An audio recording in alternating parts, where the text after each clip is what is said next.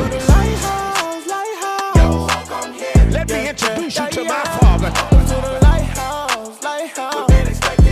I believe that we owe God a praise.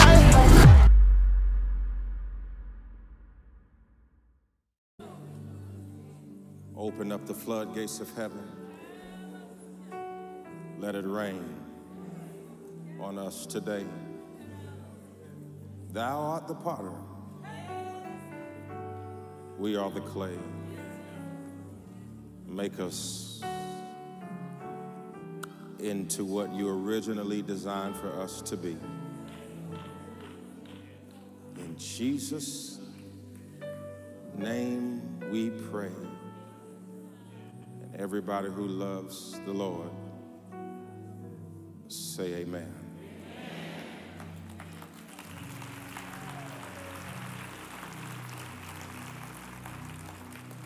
Genesis chapter 42.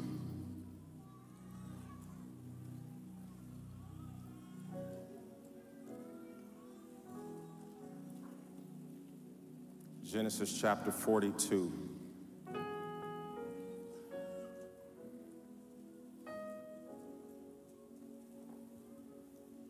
I'm reading from the New International Version of the Bible, so it may read slightly different than yours. Genesis chapter 42, verse 1.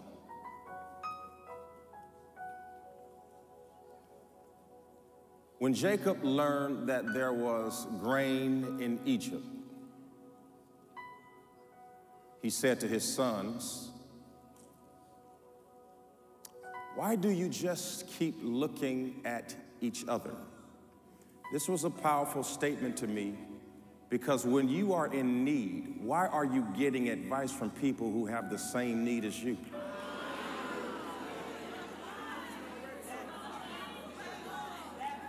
So you're in need, and you listen to somebody on Instagram who has a bigger need than you.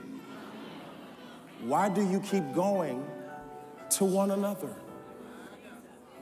He continued, "I have heard that there is grain in Egypt. Go down there and buy some for us so that we may live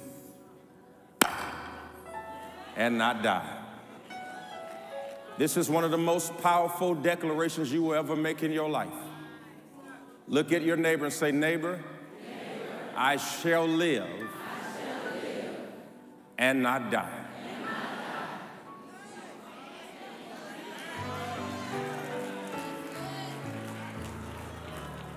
Then 10 of Joseph's brothers went down to buy grain from Egypt. But Jacob did not send Benjamin. He did not send Benjamin, Joseph's brother, with the others because he was afraid that harm might come to him.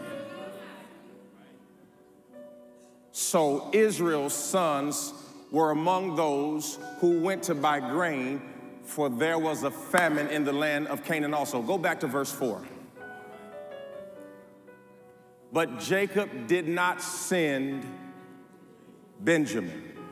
Do me a favor, look at your neighbor and say, "Neighbor, God told me to tell you, it's all about the Benjamins." Let's have a word in here tonight. Let's preach. Touch somebody and say, "It's all about the Benjamins." You may be seated in the presence of the Lord.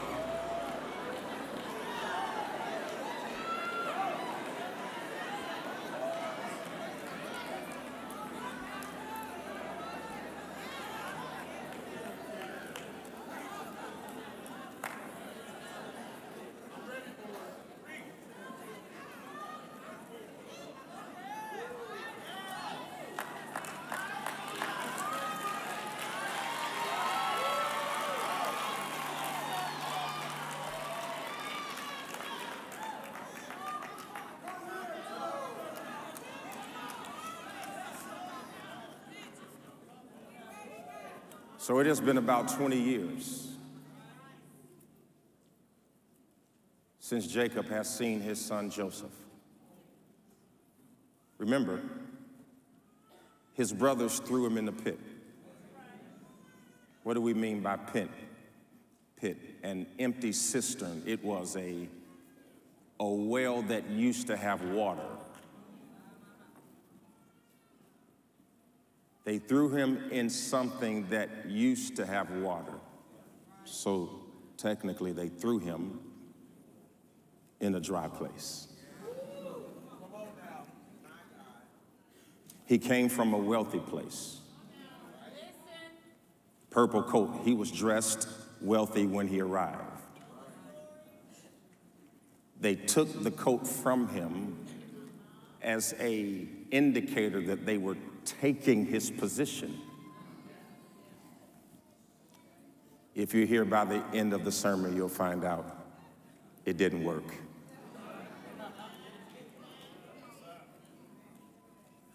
Because by the time we get to this text, Joseph is second in command, not in Canaan, but in Egypt. Oh, you don't understand. That's like being born in America, becoming the president of Nigeria. It's theoretically impossible. First of all, he has no citizenship. He has no visa. He has no green card. He has no birthright. And yet, he is vice president in a place where he was not born and unwelcomed. What are you going to do when you are in charge of the place that doesn't want you?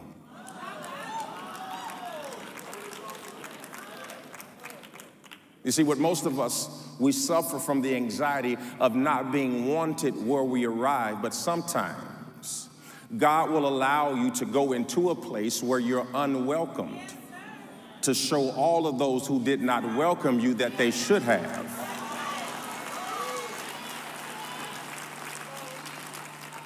Because they had no idea what God was going to do with you in this place. Y'all got time today? And the reason why they are in Egypt is because there is a shortage of bread in Canaan. The Bible says that there is a famine in the land. Now, go back and read it from a historical standpoint. There isn't just a famine in the land. There is a famine in both of the lands. There is a famine in Canaan and a famine in Egypt. But Egypt has been so rich over the years that the famine can't touch them. Did you hear what I just said? That you can be in a position that things can dry up and it don't.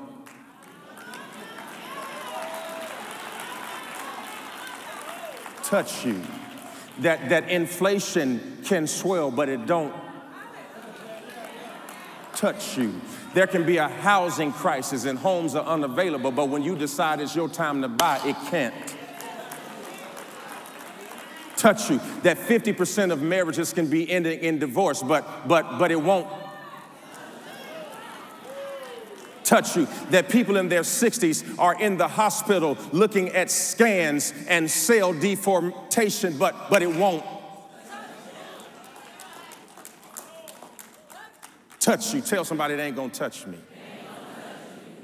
I don't care what they do in the White House, it ain't gonna touch me. I don't care who gets elected next, it won't touch me. I don't care what happens to the economy. It might touch you, but it ain't gonna touch. It ain't, oh God, it ain't gonna touch me. I don't know what's happening across the street, but I know what's gonna happen on my street. I don't know what's happening in that state. I know what's gonna happen in my state. I don't know what's gonna happen with your children. I know what's gonna happen to my children. Let me tell you ahead of time, it ain't gonna touch me. There was a famine in Canaan and in Egypt. They're going to be in between. So there is a famine where they are and a famine where they're going. And see, sometimes God will do that, is he'll dry it up in front of you and he'll dry it up behind you to find out if you'll trust him. where you are. I just want to know who's in the room today that can just testify. It's a famine where I am, and it looks like it's a famine where I'm going. But my hope ain't built on the past. My hope isn't built on the future. My hope is built on nothing less. There's trouble where I'm going. There's trouble where I am, but it ain't gonna touch me. 2024 ain't looking so good. I don't know about you, but it ain't gonna touch me. I know they say there's a resurgence of COVID-19, and that may be true, and I pray for all of those who may have to go through it, but 1,000 shall fall, and 10,000 at my side, but it won't. I feel the Holy Ghost. Somebody shout, it won't touch me. It won't touch me. Matter of fact, I want you to touch somebody and tell them that touch is a touch to make sure that it won't touch you.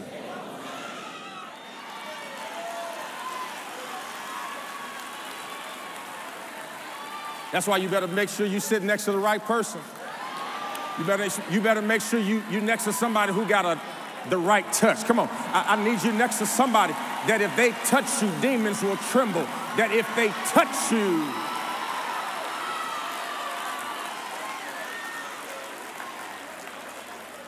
the famine, I'm talking to you at home, the famine exposed several things. First of all, the famine showed Jacob that his son was not dead. And then the Lord told me that famines are revealers. Sometimes God will dry it up so you can see the conditions you've gotten used to. See, go back and check the record. When Hurricane Katrina descended its fierceness up on Louisiana, and in particular New Orleans, most of the catastrophe that you saw online didn't happen as a result of the hurricane. There are already impoverished parishes in the city, and we got an opportunity to see how America had forgotten that group of people. The hurricane exposed it. So sometimes God will send a storm to show you what you've been abandoning, and God will send a storm to show you what level you have been settling for. And I came to huff and puff and blow your house down to show you that you have been settling for less and performing poorly.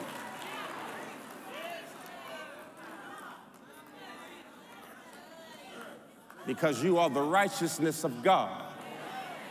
You are an heir and a joint heir of a king. So when you are the child of a king and you live outdoors, it must mean that you have defected from the privileges of your birthright.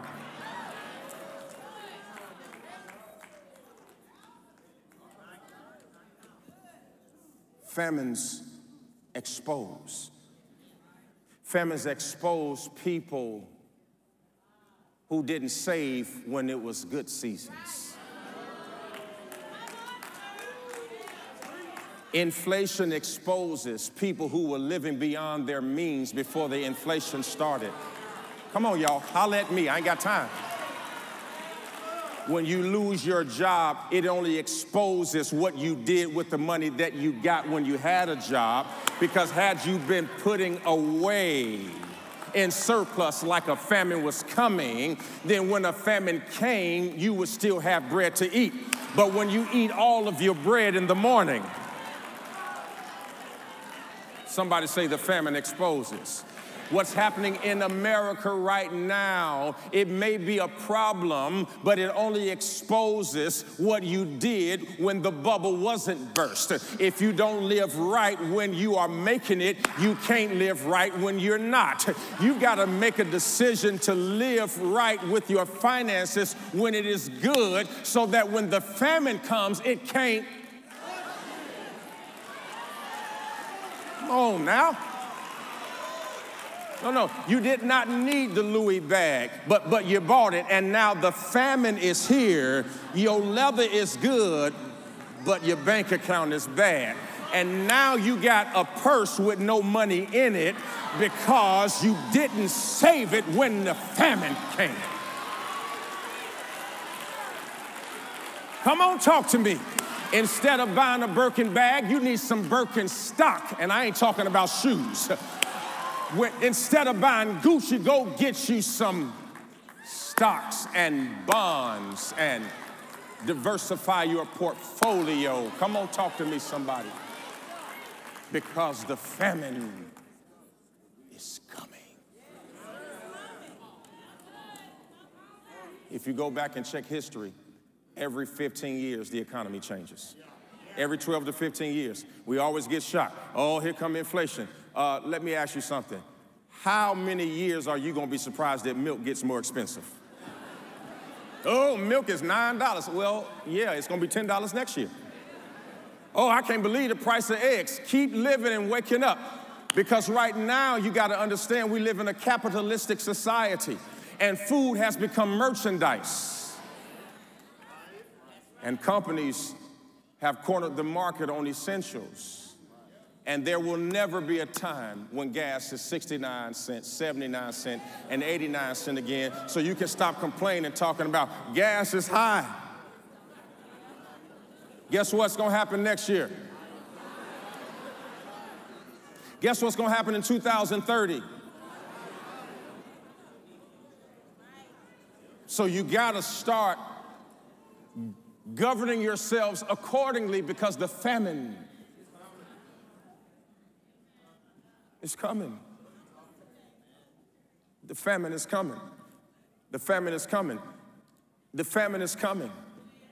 The famine is coming. The cost of school is going to keep going up. The famine is coming. You're never going to wake up and say, oh my God, they brought the cost of tuition down to where I can afford it. The famine is coming. And it resulted in the days of Jacob that his entire family had to move to Egypt, which was predicated upon the prophecy that God told him in Genesis 15 and 13 when he said that his whole family would settle there for the next 400 years until Moses emancipated them. I just got to pastor you today. I have to, because your life is depending on it. I don't know if you know it, but God has called you to be the Moses of your family, which means it is your job to bring everybody out.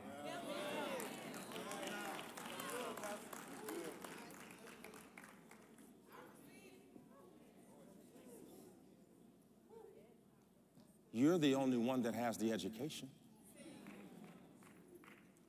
You're the only one that was exposed on the level you were exposed.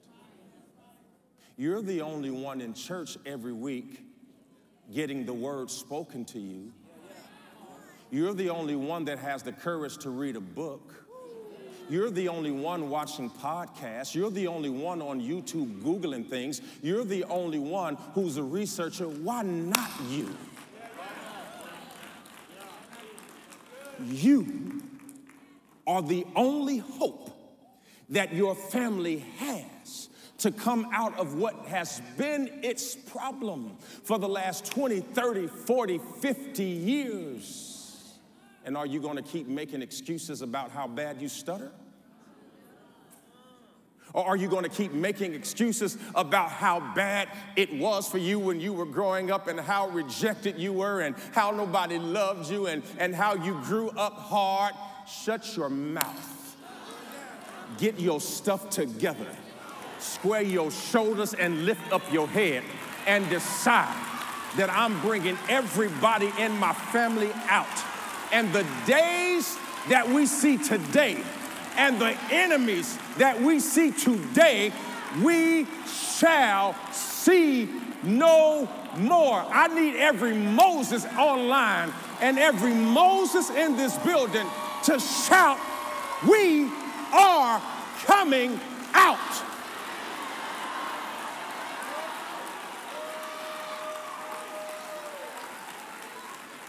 Matter of fact, just tug on your neighbor and tell him, "We coming out, we coming out." I know you don't feel strong, but I'm gonna drag you out. I know you don't feel competent, but I'm gonna drag you out. I know your heart ain't healed from the divorce, but we gonna build this company with tears in your eyes.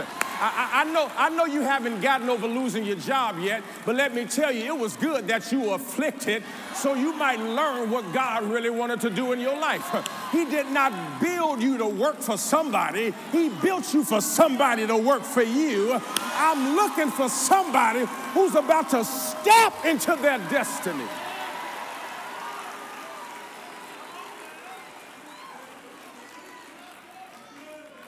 Who's willing to walk this journey with me today? I said, who's willing to walk this journey with me today? Who knows that you're watching online or either you're in this building with the prophetic voice that God has put over your life?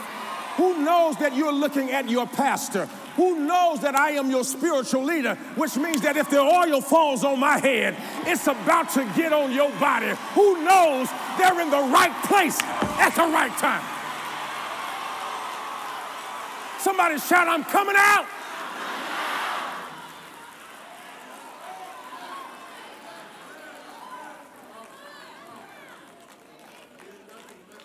Famines reveal. Famines reveal. Famines reveal. Famines reveal. Listen, an argument is a famine. An argument is a famine. See, an argument shows you what state your relationship was already in. Y'all didn't break up because of the argument. Y'all broke up after the argument because you didn't take care of what the problem was really about. You didn't lose your car because they took it. You lost your car because you used the car money on the clothes. They didn't take your house because you didn't make enough money for the house. They took your house because you tried to impress people and got a house you couldn't afford in the first place.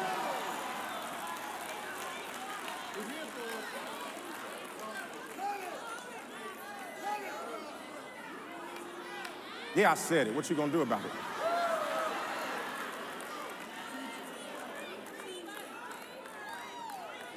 Famines reveal. What you're going through right now reveals something about Daniel's decisions. My basketball coach told me, he said, "Keion, when you start making money, I want you to think of it like this. When you make money, you'll go to the top of a mountain. When you're on the top of a mountain, get a shovel and start throwing dirt in the valley." He says the reason why you want to throw dirt in the valley so that if you fall, you don't have that far to go. See, if you make $10, throw $1 in the valley. If you make $1,000, throw 100 in the valley. Throw 10 in the valley. You don't have to throw the whole check in the valley, but if you just keep putting a little bit at a time in the valley, when the famine comes,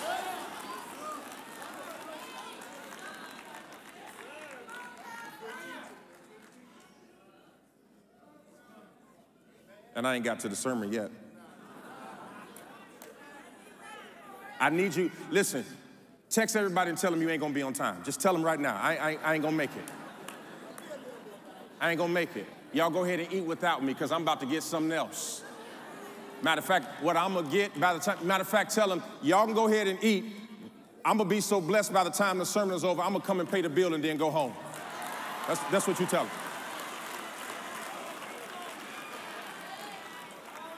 I'm about to help. Now, this part is about to make some of y'all mad, but I need you to check your attitude. Look at them right now. If they already folded up their arms, they already got attitude. Look at them right. What are you gonna say? Tell them, unfold your arms, dog. Joseph's brothers, Philip, they threw him in the pit, and now they have no bread. Joseph's brothers were jealous of him and threw him in the pit, Brandon, and now they have no bread. Okay, let me say it one more time. Joseph's brothers threw him in the pit, and now they have no bread. which means sometimes your bread is connected to your behavior. See, some of y'all are broke because you don't know how to treat people, and you keep throwing everybody under the bus. And God says, I'm going to touch your bread because you don't know how to handle anointing. I'm going to cause a bread shortage because you got a short temper. I'm going to cause a bread shortage because you don't know how to handle my anointed. Bad behavior can lead to a lack of bread. I know you're asking God to open up the windows of heaven and pour out a blessing you don't have room enough to receive, but in the meantime, how are you treating Joseph?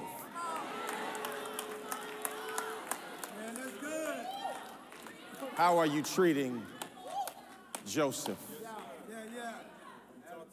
How are you treating the one in your life that's irritating? How are you treating the one in your life that seems to be more blessed than you, but you're smarter than them and you're older than them? How do you treat Joseph? You know, the one that you think you should be better than and have more than, but somehow they have more than you and they didn't deserve it, and you don't know how are you treating Joseph?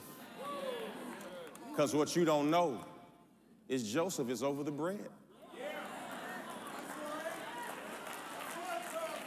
You'd be surprised the person you can't stand, how much authority they are about to have in your next dimension. That's why you got to treat everybody right, because you don't know who God is going to give the bread check to. Slap your name and say, my name is Joseph, because I just had an epiphany and a dream that God put me over the whole thing. So I'm going to be looking at how you treated me when I was under you, because that will determine how I treat you when I'm over you. I need somebody to shout, I'm coming up. I want the world to know. The Bible says that Jacob saw that there was no corn in Egypt, and he told his sons. Jacob saw that there was no corn in Egypt. Wake up. Jacob saw that there was no corn in Egypt. And so he sent his sons to Egypt because he heard that there was corn there. Do you hear the epiphany? He didn't discover that there was bread in Egypt. He discovered that there was corn or wheat in Egypt. Then the Lord told me to tell you that in this next season, he's not going to give you bread, but he will give you materials.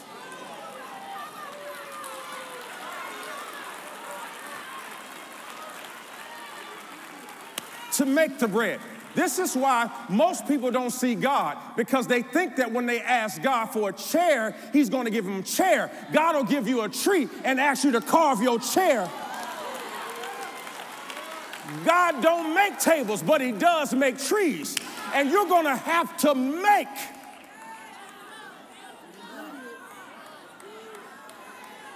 Deuteronomy 8:18. For it is him that gives us the ideas, that gives us the power to gain wealth.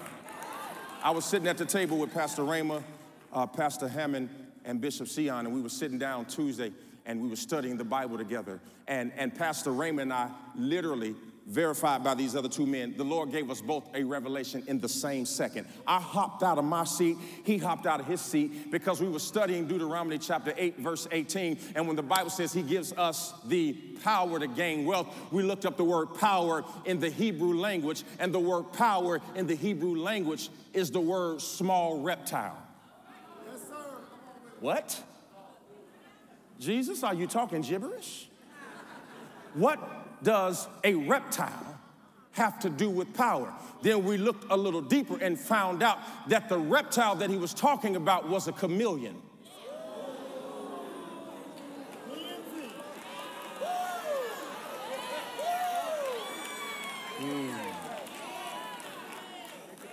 Then I did a little more. Okay, what can a chameleon do? Number one, not the obvious. Number one, a chameleon can independently look in any direction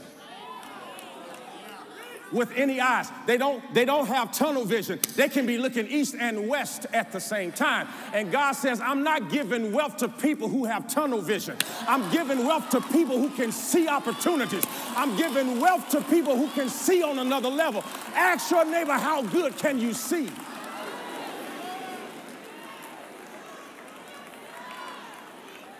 Number two, a chameleon can change its color based on its environment.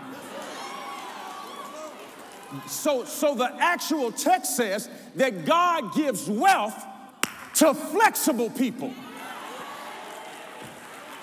See, the problem with some of us is that we are going to do what we're going to do no matter what. And God says, I'm not giving wealth to people who going to do what they want to do. I'm going to give wealth to people who have an idea. But if I speak, they'll change the direction of their sight. Ask your neighbor, how flexible are you?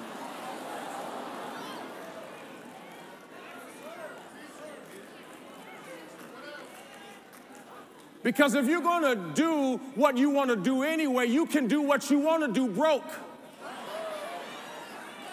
In fact, doing what you wanted to do is the reason why you can't do what you want to do.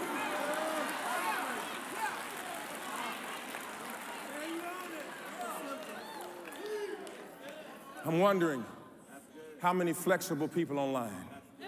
I'm looking for somebody in New Orleans. I'm looking for somebody in Los Angeles. I'm looking for somebody in Nigeria. I'm looking for somebody in London. I'm looking for somebody somewhere who's flexible enough to hear this word and recognize that God is not going to bless you to stay the same. Because if God blesses you where you are, you will get comfortable where you are, and you will stay where you are because you will think that where you are is where he wants you to be. God says, I need you looking left, right, up, down, looking for opportunities, looking for somebody who can adapt.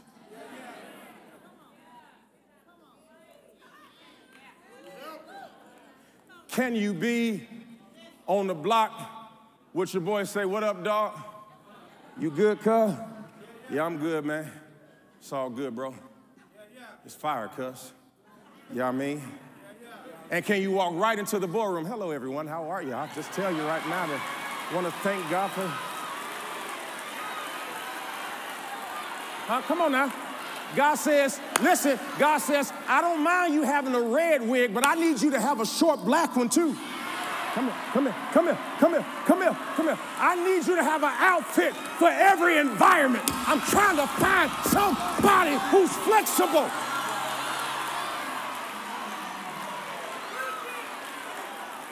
They just gonna have to take me as I am. And that's why you don't get to get in the room, because everybody's not gonna take you like you are.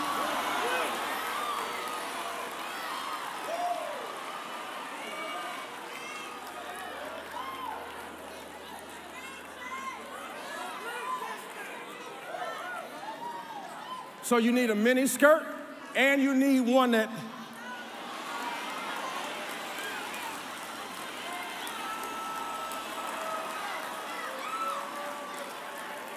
you need one that's tight, cause your husband coming, but you need one that flow too.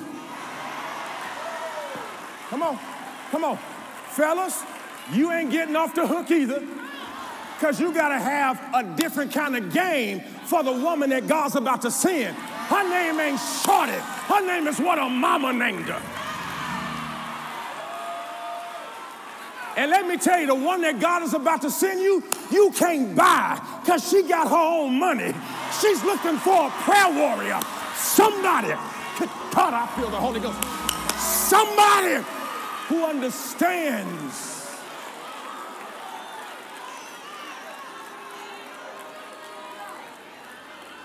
the anointing on her life and not how thick she is. Man, you thick. That's all you can think about? Thick head? I got something else going for me other than my body. I got something else going for me other than how I look. I got dreams on the inside of me, and I'm looking for my helpmeet so we can change the world together.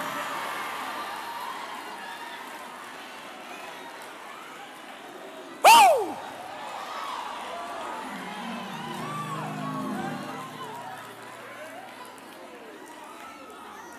Ask your neighbor, how flexible are you? How flexible are you? Because if you can't handle God sending you somebody who don't look like the list you made when you were dysfunctional. Your list ain't upgraded, but you're asking God to do something. You got the same list that you had when you were trifling. You got the same list that you had when you were angry. You got the same list that you had when you were mean. And now God is taking you to another level. My question is, has your list changed? Do they still got to make $500,000 a month, or will you settle for $50,000 a month from somebody who can pray for your butt? And then y'all can go back and get the $500,000 together.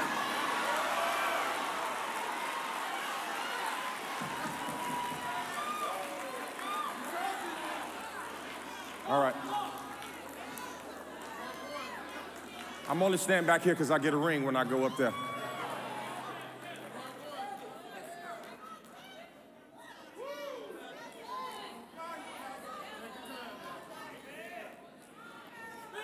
Who's flexible? You got to have multiple outfits. You got to have multiple dress codes. You got to have multiple languages. You got to have multiple conversations. It's cool to be who you are, but there needs to be another you chameleon. Matter of fact, high five 3 people and say, I'm a chameleon now. I'm a chameleon now. I'm a chameleon now. I'm going to make it in 4 different kind of ways. I got $1 million coming from the north. I got $1 million coming from the south. I got $1 million coming from my beauty line, but I got $1 million coming from the stock market. I'm flexible.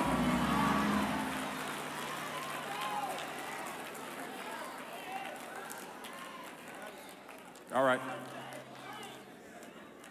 Well, let me tell you why some of y'all are struggling with this message. Y'all good?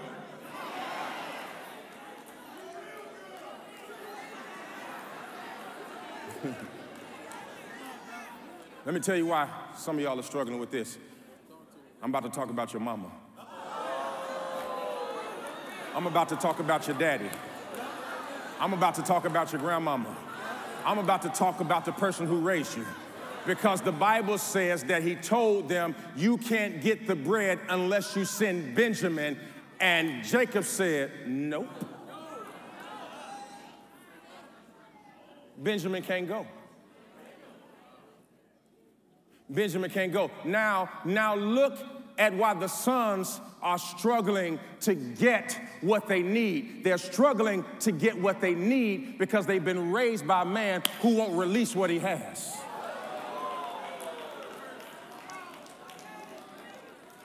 So when I get up here and talk about tithes and offering, it's the reason why some of y'all get anxiety is because you were taught by somebody, I wouldn't get at church all my money, but they didn't tell you not to give it all to the mall. They didn't tell you not to give it all to somebody who didn't love you. They didn't tell you not to be a sugar mama. They didn't tell you not to be a sugar daddy. So here you go giving it to everybody else. And here's the problem with the church. Y'all will release everything except for Benjamin. You'll release a praise, you'll release a person, you'll release a friendship, but you hold on to the money. I said it. Now what you gonna do about it? Why y'all looking at me like that?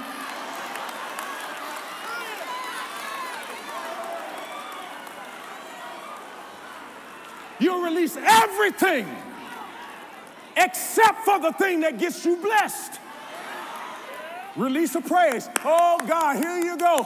I released that relationship because it ain't good for me. I'll release my friendships. What about Benjamin?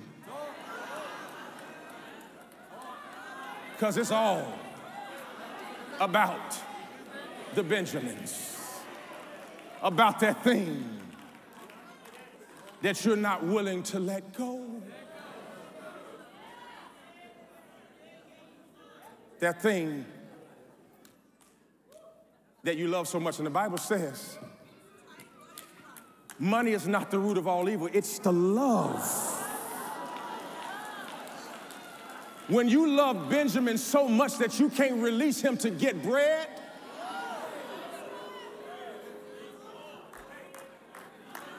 because the only way you're going to get the corn is to get rid of Benjamin.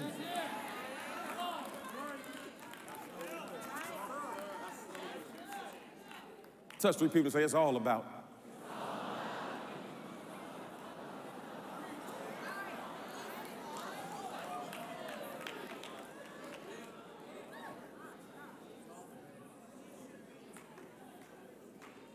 Said, I can't send Benjamin with you. Daddy, why? The man said that if you give us Benjamin, he told them, this is what, now, can I tell you, I keep saying the man, but let me just give you some of this because I don't know how the sermon's going to go. The person that they're talking to is Joseph. They just don't know it yet. Because they think that Joseph is dead. So they don't know that the person that they are bartering with to get bread is the brother that they thought was dead. So now they got to ask the person they did wrong.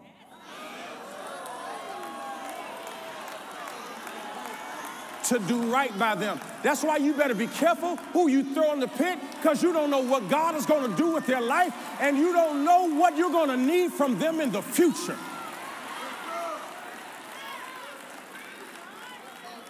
That's why the old folks used to sing in their old church, I'm going to treat everybody right. This is how you know you're dealing with somebody who can be trusted. The way you know you're dealing with somebody who can be trusted is somebody who treats people right that they don't currently need. Because when a person knows that they need you, they will treat you right, they will act right by you. But when they don't know they need you, they'll walk right past you like you're nothing. But God is going to make sure that they have to come back and ask you for bread. Matter of fact, slap somebody and say, I'm a baker, baby. I'm a baker. I'm a baker. You better be careful how you treat me, because I got the bread. God's going to put the bread in my hand.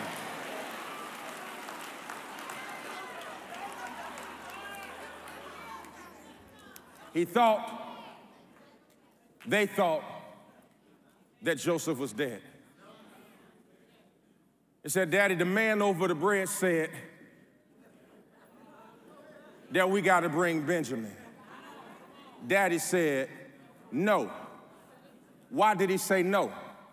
The reason he said no was twofold. Number one, I remember what happened the last time I put one of my sons in your hands. When I gave you Joseph, you didn't bring him back. And if you go back and read the Bible says now the other brother, Simeon, is in prison because Joseph held him. So he says, I've given you 2 sons, and none of them have come back, and now you're asking me for a 3rd son? Let me put it in your language. God, give me 1,000. Why? You didn't bring the 100 back.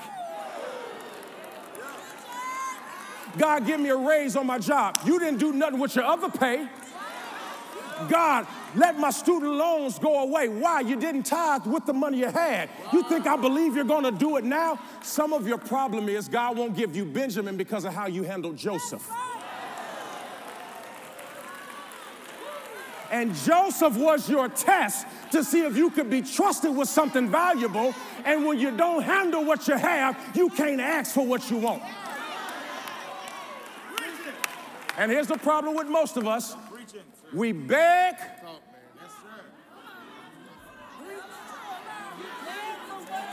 for what we want. Well, I take it this way. We beg for what you need. You buy what you want. So now you have your wants and you have nothing left for your needs. What are you going to do with Joseph? Joseph is the money in your pocket right now. Joseph is the money in your purse right now. Joseph is the money in your bank account right now. And here you are asking God for Benjamin?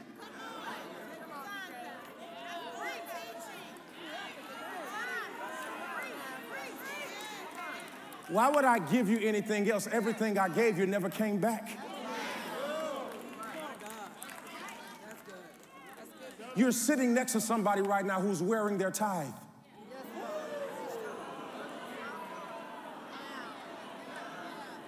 They got it on right now. And here, let me tell you something about God. You're going to tithe somewhere. If it ain't to him, it's going to be to the doctor. If it ain't to the doctor, it's going to be to the repairman. If it ain't the repairman, it's going to be to the bail bondsman. Somebody going to get 10%.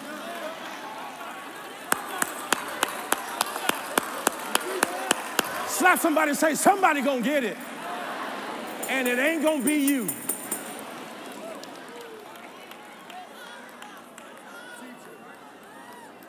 How many of y'all want to be wealthy? I'm trying to tell you how to get it. You have to be willing to release Benjamin. You got to dig in your pocket right now because it's all about.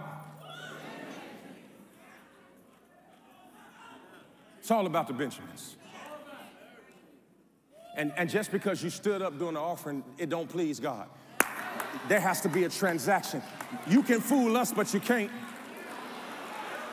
In fact, the Bible says that I would rather you not make a vow than to make a vow and break it. In other words, if you're not going to tithe, just don't do it, but quit acting like you won.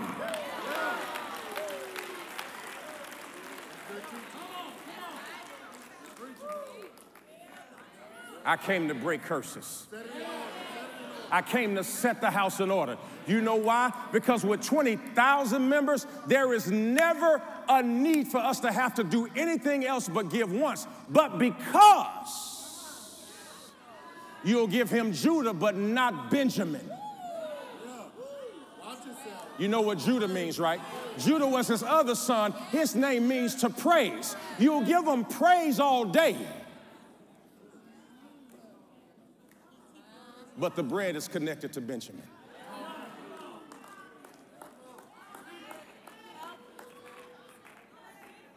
I ain't scared either. I said I ain't scared. You might not like it. Touch your neighbor and say, it's tight, but it's right. And if you can't say man, say ouch, but you better say something. I didn't make the rules, but I'm going to enforce them. God says, I can't trust you with Benjamin because of how you handled Joseph. And none of y'all, don't start acting like you got to go to work now. Sit down. You ain't got nowhere to go. Sit down. No. I'm going to put you on blast. Sit down.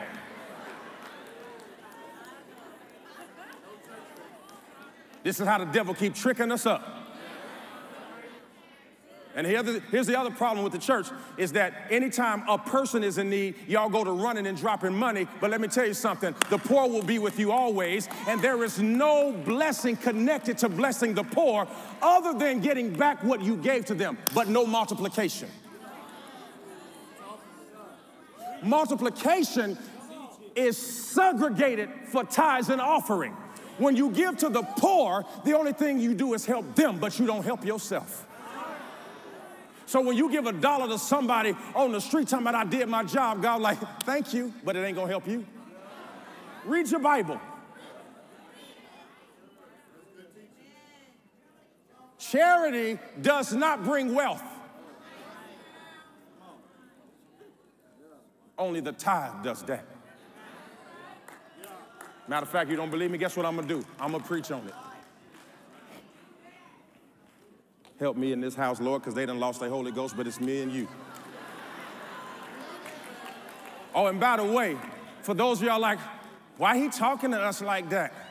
Okay, go to your Bible and look at verse 30 and 31 of chapter 42. The Bible says, when they returned back to Jacob, the son said, the man talked to us harshly.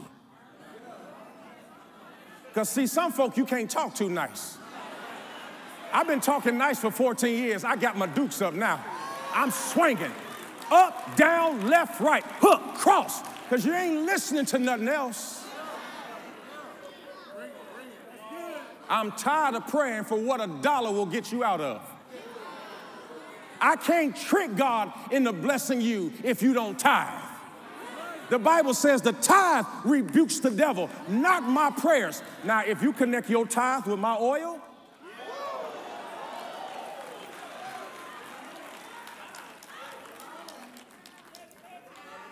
I'm gonna keep your foot on the gas. Watch this. Watch what he says. He says, when they get there, they said, Dad, the dude over the bread said that we got to bring Benjamin back. Daddy said, nah, you ain't getting Benjamin because you ain't handle Simeon right, you ain't handle Joseph right. Every time I give you a son, they don't come back. Nope, I'm keeping them. He says, Dad, we got to eat, man. Don't you see everything dying around here? He'd rather starve with Benjamin. This is how you know you got an issue, that you would rather starve. What you gonna do with Benjamin if you're dead? If you don't release Benjamin, you and Benjamin will die.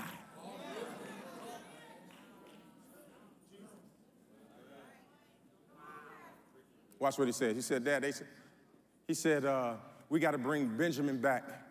Kirk, he said, we got to bring Benjamin back to prove to the man over the bread. They still don't know it's their brother. To prove to the man over the bread that we're not spies. Translation, we have to bring Benjamin back to prove to him that we are good people. Okay. What is wrong with you? This is what I would have said to them. How you gonna prove to the man you threw in the pit, who heard your conversation as you were walking away from him? We gonna tell Daddy that an animal ate him up. We gonna tell Daddy we don't know what happened. He's in the pit listening to this. Here they are trying to convince somebody that they are a good man, and he knows they are not, based on what they did to him. And this is what's happening online and in every church in America. You are trying to prove to God you can be trusted when he knows you cannot be. God, if you bless me this time, I promise you I'm gonna be a tither. He's like, liar! I know your heart. I know if I get you debt-free, you won't change. You won't look in every direction. You will not change. You will not be flexible. So what I'm going to do is watch you suffer.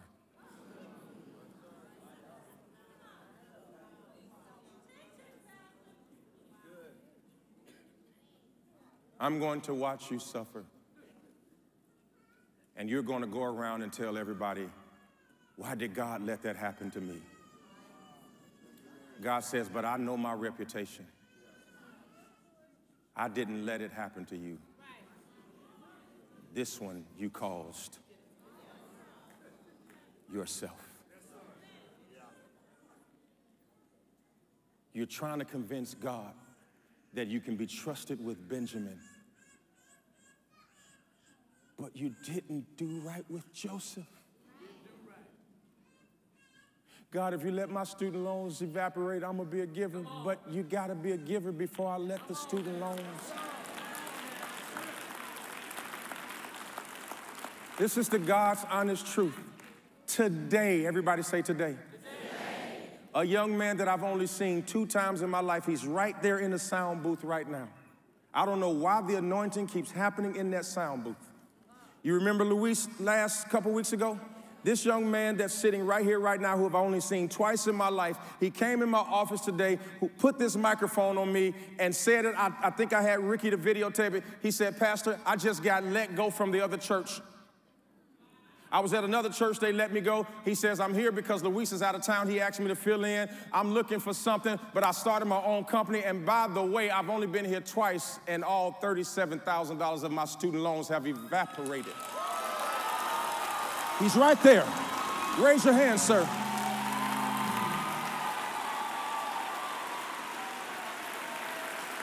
What am I trying to tell you?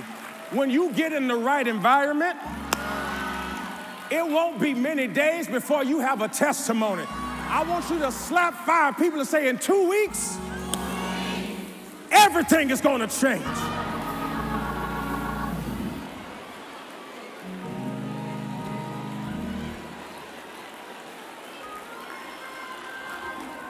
Somebody shout, I'm 2 weeks away. I'm 2 weeks away. 2 weeks away from being debt-free. 2 weeks away from being blessed. 2 weeks away.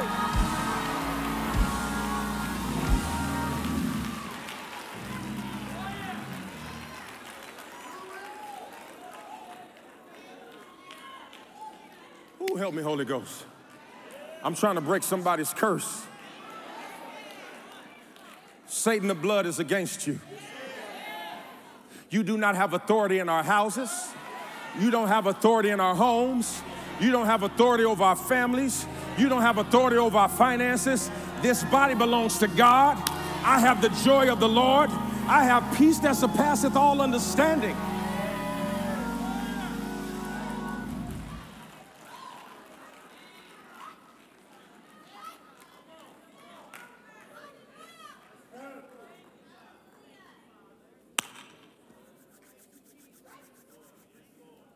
Imagine how hard it is trying to convince God that you are honest enough to be considered trustworthy enough for hundreds of thousands when you have not been faithful with hundreds.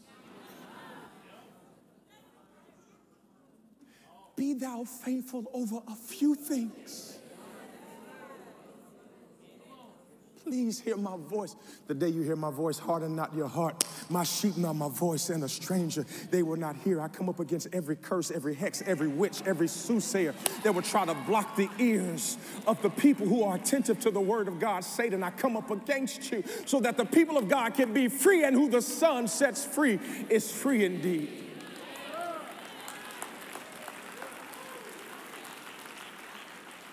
Somebody say, God, take over my mind.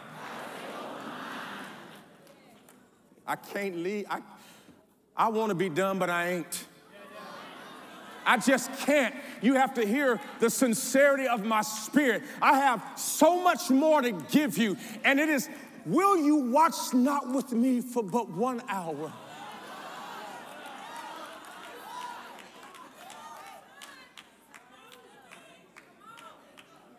Your favorite show on Netflix is 54 minutes and you watch 5 episodes in a day. Can you give me an episode?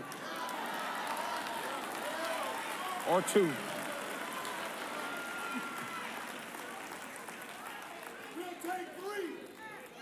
Sarge, I'm gonna take you everywhere I go, man.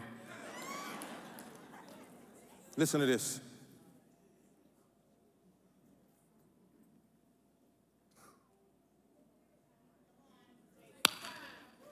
They get,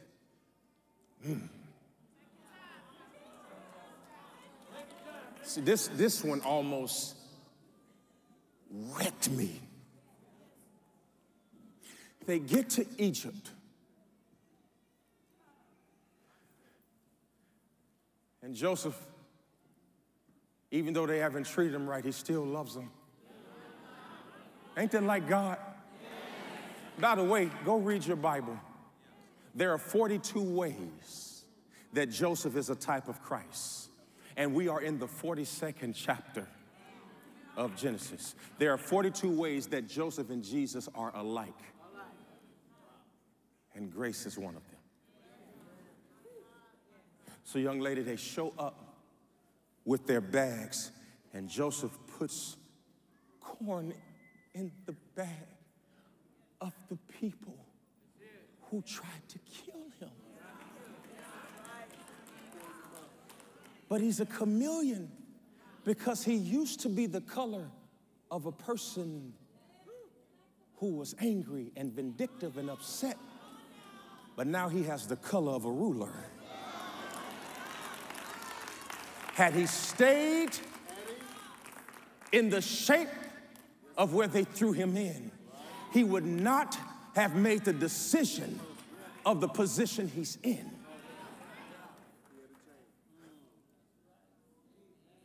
Can you become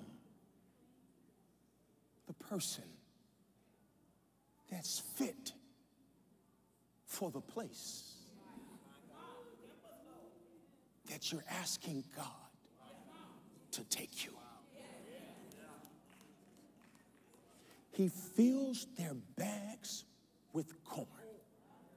I can't even get it out. God, you are so good. I can't even get it out. He fills their bags with corn. The Bible says that they were on their way home and they stopped to feed their donkeys, because you got to understand, this bread ain't just for you, it's for the donkeys, it's for the children, this bread is going to keep everything alive. They start to feed the donkeys, and when they look in the bags, they see the money that they paid Joseph for the bread.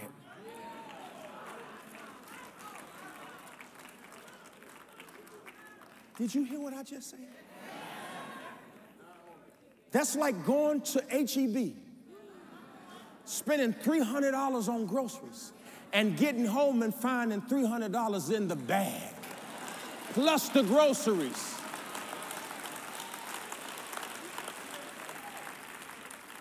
Because the moment that they made up their mind that they were going to give, they didn't even give Benjamin yet, but they made up in their mind. They didn't even have Benjamin to give, but they made up. God, y'all so sleepy.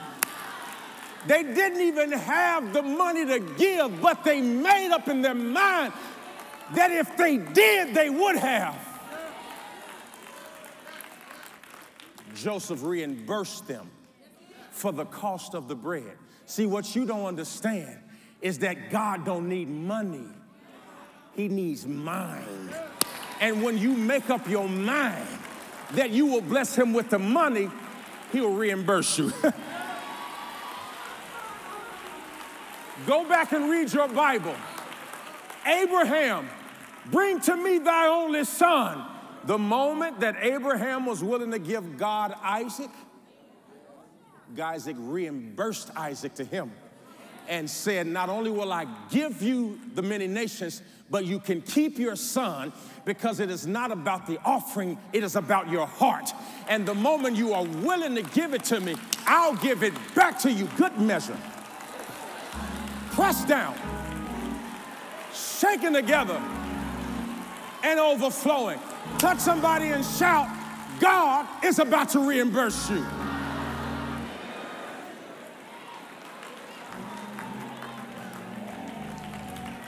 Oh, y'all don't know when to shout.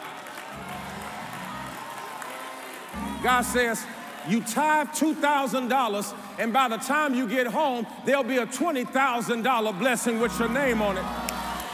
I'm going to give you the bread and the offering back. Somebody shout, God, it's all about the Benjamins.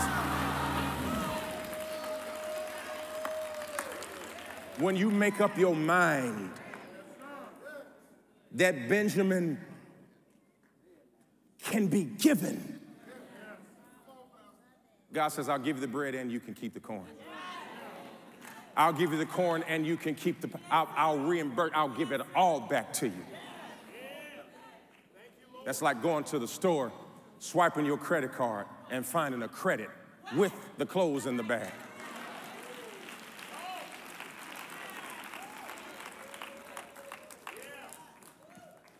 And they still don't know they're talking to their brother. Because it's been 20 years. And now he's in Egypt. And he has shaven his head and his face like the Egyptians. He smells like an Egyptian. He has the education of an Egyptian, which means he has the dialect of an Egyptian. They don't know they're talking to their brother because they're talking to somebody who sounds foreign to them, which is what a blessed person is supposed to look and sound like. When God blesses you on this level, you ain't gonna look like, sound like, think like, or act like where you came from. Do I have anybody in here? Tell them, somebody, I ain't acting funny, I'm just acting different. I'm not acting funny, but I'm just acting different. Because when God takes you where you're going, you can't act the same as you did where you came from. I refuse to let you shout today. I am not going to E flat.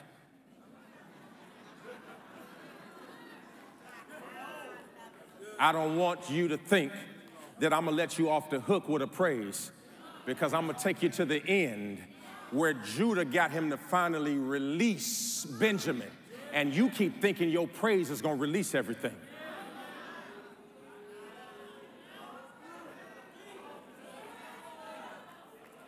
There are some things your praise will not release. The offering came before the release. Reuben said, Daddy, the man over the bread said, we gotta take Benjamin. It's all about Benjamin, Dad. He said, I tell you what, give us Benjamin. If we don't bring him back, you can kill my 2 sons. Now I can hear all the parents and like, that's why I draw the line. But let me tell you what happens when you mishandle Benjamin. You always have to offer that which was unnecessary.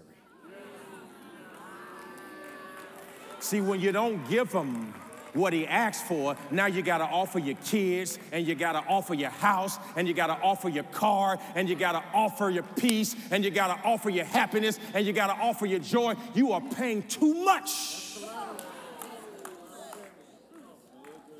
The cost of your joy was the Benjamins, but because you're stingy with them, you got to lose sleep and happiness. And look at how much you are paying because you won't release your money. When you don't handle Benjamin right, you always have to pay more for the bread. Preach, Keion. This is the best sermon you heard today. I know it for a fact.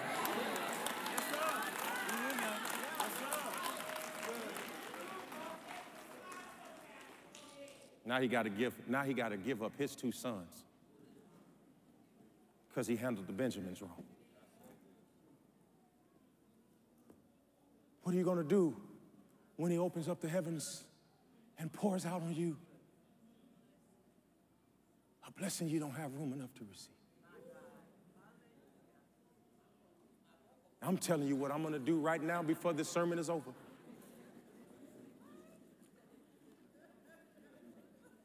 We're giving a curse-breaking offering today.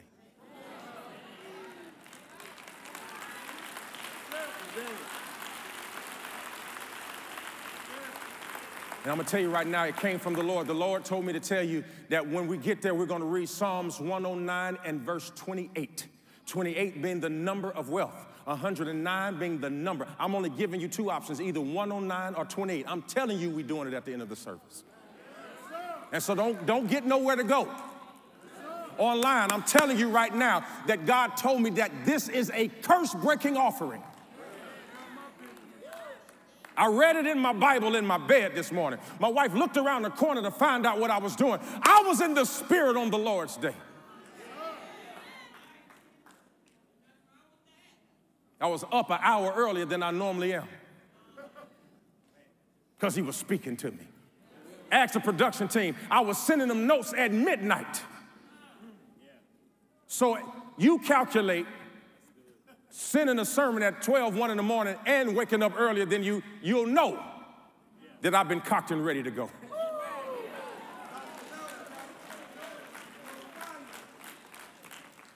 Because I'm not going to let the devil keep dragging you down.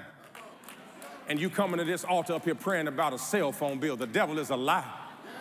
If you come up here, we're going to be talking about cancer and lupus and heart attacks and hypertension and blood pressure. But we are not going to be praying about things that money can buy.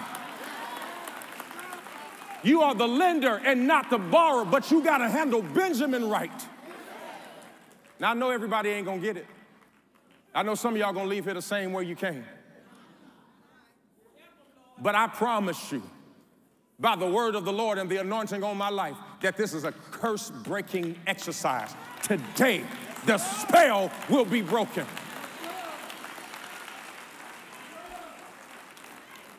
Somebody shout, God, reimburse me. Now watch this. Listen to me. They still don't know that this is their brother. Didn't I tell you that Joseph was a type of Christ? Read John 1:11. He came to his own, and his own received him not. See, I'm talking in here right now what God says, but it's not registering to your spirit because sometimes he comes to his own, and his own doesn't receive him. But here is the consequences for not receiving him. Depart from me. When you need me, I never knew you either. What you don't know about God is he's jealous. The Bible says, I am a jealous God. I'll have no other thing before me. The day you hear my voice, harden not your heart. They didn't know it was their brother. And then the story turns. The plot twist finally reveals itself.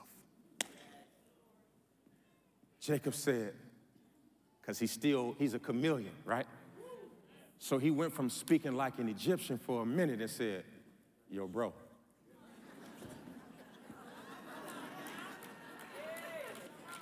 They thought they saw a ghost. Like, nah, it couldn't be. Levi, what up?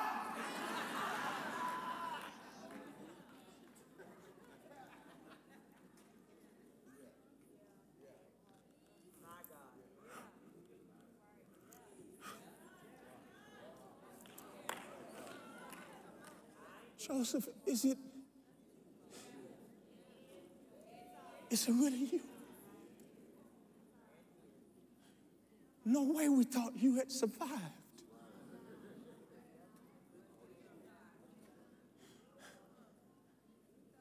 Could it be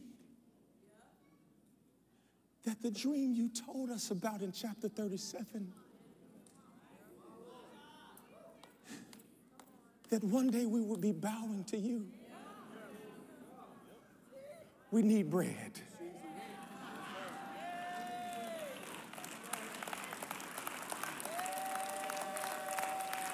And they bow. Because the day is coming when every person who mishandled you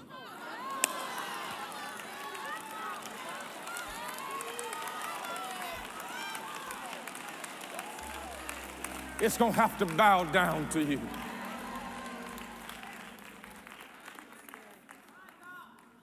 Bro, it can't be. We thought you were dead. Dad! Daddy! Joseph is still alive. And the Bible says that Jacob was about to die. And he refused to die long enough till he see his son again. Take me to him. I won't die until I see him. I thought he was dead. Where is he? Dad, he's in Egypt. You be proud of what he became. He's doing better than all of us. He's not hungry. He's got bread and he's willing to share it in spite of what we've done to him. And the Bible says that Joseph wanted to see his father so much that he sent a wagon to go pick him up. And let me tell you, if you're ever going to be blessed, listen to his mindset. He didn't just send a wagon for his father. He sent a wagon for his brothers and their children and their wives. The Bible says he sent enough wagons to pick up 66 people, not including the wives of his brothers. Enough limousines to bring 70 people back. From a boy who was just so poor and sitting in the pit to sending enough Escalades to bring 70 people back to him.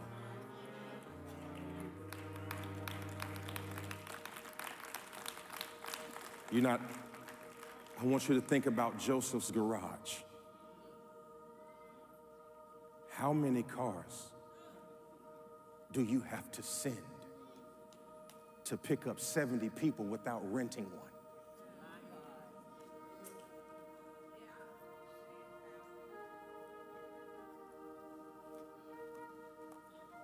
And he tells his brothers, I forgive you. What you meant for evil,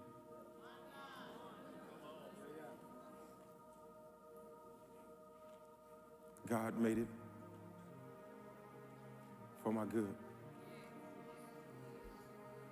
But you are still going to have to release Benjamin, because you can't manipulate God.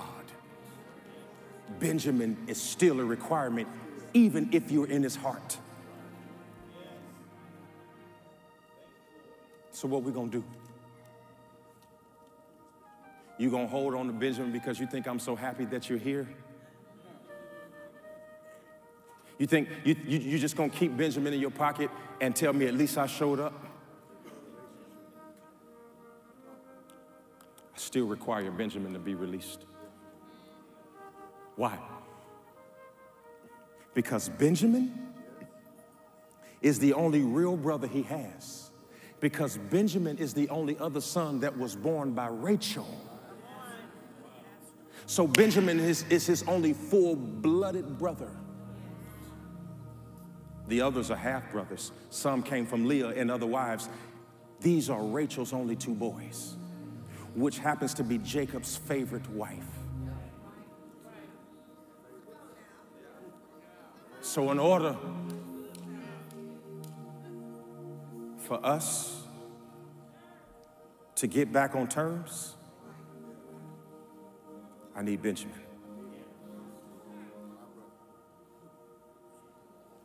My flesh and blood. I don't know who this message was for, but I come up against every financial curse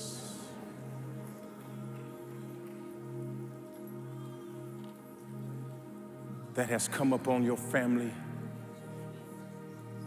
from years and years of mishandling Benjamins. I have no doubt in my mind that the reason all of my needs and wants are met because Gwendolyn Scott made sure that when I was 6 years old, that I gave God a dime out of every dollar. She taught me early that the earth is the Lord's, the fullness thereof, and they that dwell therein. Okay, the cat's out the bag. The truth is on the table. Every person online, if you are in a safe position, if you are not behind the wheel of a car and your hand is not on the steering wheel, if you are in a safe position, I want you to stand right where you are.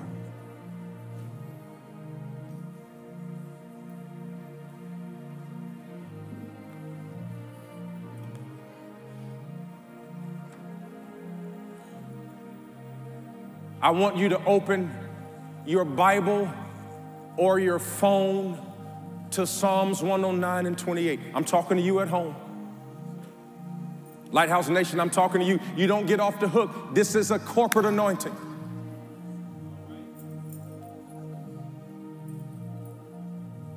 And I'm about to change your life through the only means I know. which is the word of God.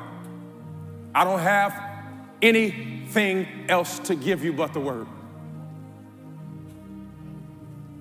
The Bible says, while they curse, you will be blessed.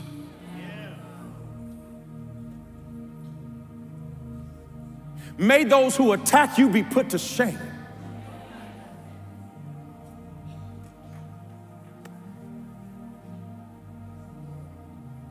Speak it over your life.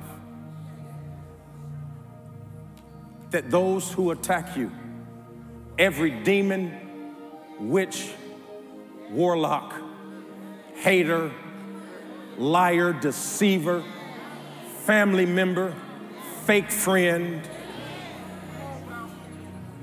spirit of wickedness in high places, the spell is broken.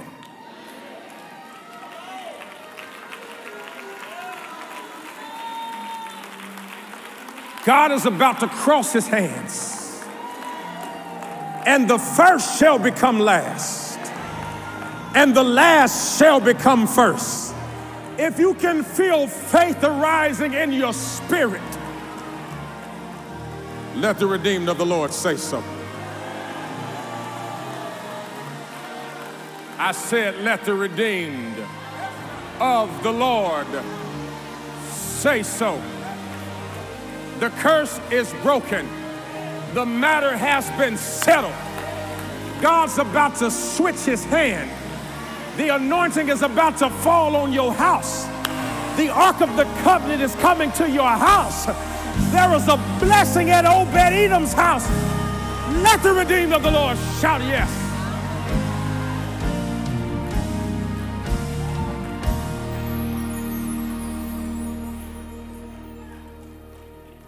The Lord told me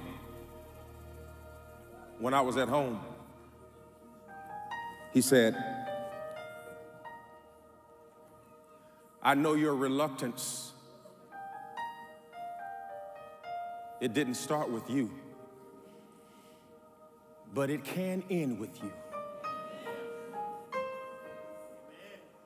What you're going through, the tension between what I'm saying and what you believe, Jacob passed it on. I know. But see, Jacob had a problem with holding on to stuff, Esau.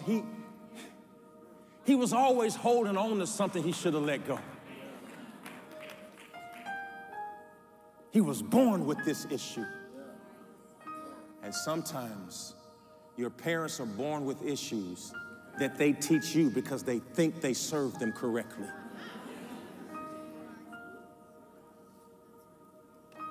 But the destiny God has for you ain't your mama's. My mother told me, she said, son, you lead that church the way God told you to. This is when my father was alive. He was trying to force me to do it the way that he knew how to do it. But if I had done it the way he did it, you wouldn't be here. Release Benjamin. So that God can give you daily bread.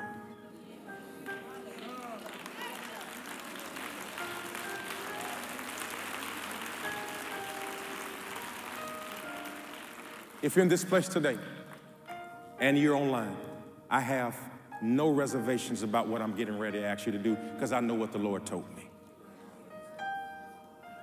Anybody in this church who's been here 14, and this is another thing that I've learned. I've learned not to genuflect to people who don't know me and watch clips. I have to get over this because I let this click society make you have to be careful with everything you do because people take 30 seconds and make it look like you said something you didn't say. I don't give up. Because I'm still working on it. A care about what the devil's about to say. Because what God is going to do in your life, the devil wants to prevent. And he wants you to be psychologically dead. So that when he comes to his own, His own will receive him not. How many of you heard the Lord in this room and online since you've been here today?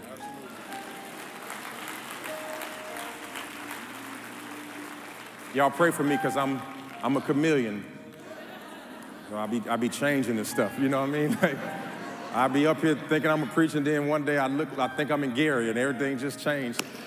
I'm working on it, all right? Do you hear me? I got it. I'm going to tell you I'm going to get there. I promise you in Jesus' name. You got two options. You got a gift of 109 and you got 28. By the way, 0 is not an option. Because some of y'all say, I can't afford to do this. Well, let me tell you something. You can't afford not to. It's always been about the Benjamins. Do you know why Judas hung himself? Because he mishandled the Benjamins.